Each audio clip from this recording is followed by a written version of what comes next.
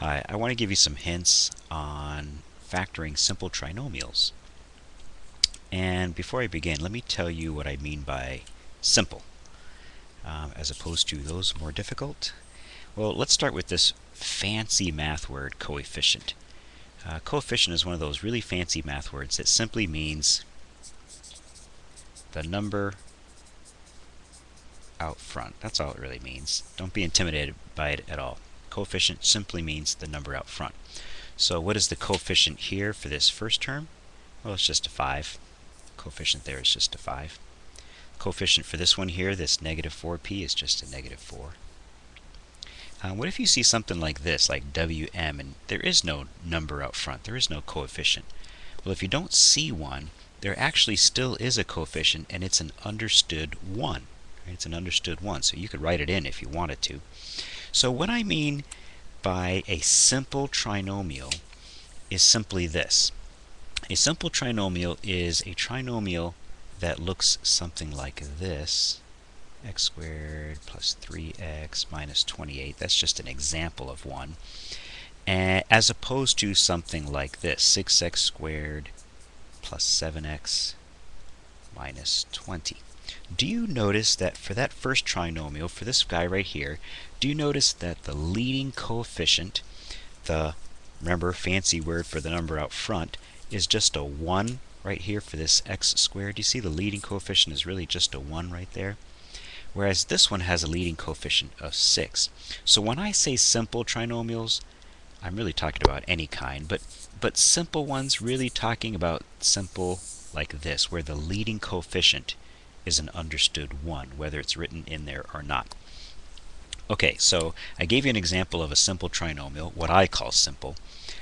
Let's look at the hints that I have for you regarding these simple trinomials. Let's see here. Take a look at this one. X squared minus 3x minus 10.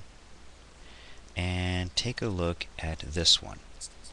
X squared plus 7x plus 10. Let's see, I have two more I want to show you. Let me slide this down so you can see this a little bit better. Take a look at this one, x squared plus 3x minus 10.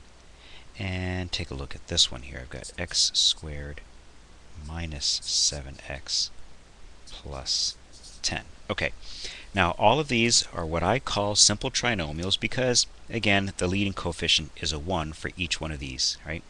There's really a number 1 that's sitting in front of each of these x squared terms. Okay, well here's the hint, all right? Here's the hint when you're factoring simple trinomials. You know that you're going to end up with 2 parentheses for each of these here. So I might as well write them in right now. And the big hint that I want to give you is this. I want you to first look at the last term. Look at the last term. In this case, this negative 10. In this case here, it's a positive 10, negative 10, positive 10. And I want your eyes to be drawn towards the sign of the last term. So this last term over here of negative 10, do you see that I'm looking, guys, I'm looking at this thing first. Do you see that that sign, that's what I'm looking at, is the first thing I'm going to look at for each of these trinomials. Whenever you see a plus sign, let's talk about these first, right? Whenever you see a plus sign here at the very end, that is a big hint that the signs inside these 2 parentheses are going to be the same. That's all this plus sign right here means, is that, hey, these 2 signs are both going to be the same. That's all it means, same. I'm going to write that in there. Okay.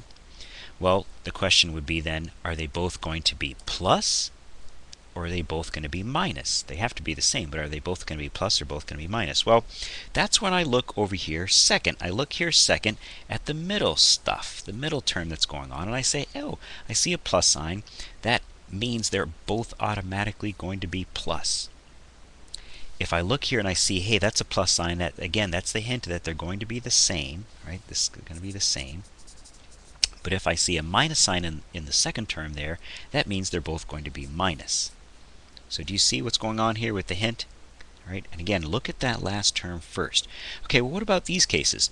Looking at these last terms first, I see a minus sign for both of them.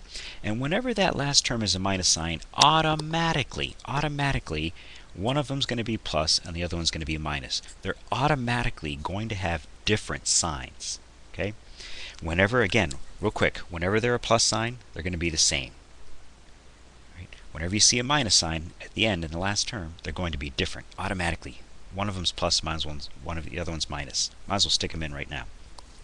Okay, so the last thing we have to figure out then is, to figure out these simple trinomials in factoring, is, let's see, what two numbers, right, what two values, in this case variables, is going to get us to the x squared? Well, x times x will.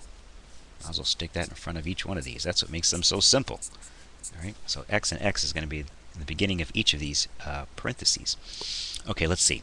What two numbers will multiply to get you 10, but add to get you 7? Oh, that's 2 and 5. All right, and think about that. 2 times 5 will get you to 10. 2 plus 5 will get you to 7. Same thing here. 2 times 5, or negative 2 rather, times a negative 5 will get you to 10, positive 10. And a negative 2 added to a negative 5 will get you that negative 7. I've got one more thing to show you, but let me just continue here. Let's see, I'm also going to use 2 and 5 to get to 10.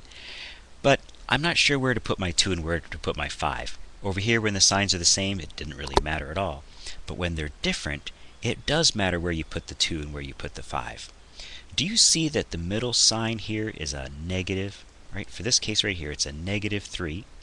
So between 2 and 5, 5 is the bigger number. That's a big hint for you as well. The bigger number gets the same sign as that middle term. Right? Since that was a minus, this is a minus. I'm going to put the 2 here. Whereas in this case, this middle sign is a plus. So the bigger number between 2 and 5, 5 being the bigger number, gets the plus sign. The smaller number gets the other sign. My last thing I want to just tell you real quick here is, anytime you're factoring trinomials, whether they're simple or whether they have coefficients out front, always check your answer by foiling. Always check your answer by foiling. It's a great idea, not just on your homework, but for quizzes and tests. Anytime you need to check your answer, you can check it with FOIL and make sure that you get back to that original trinomial.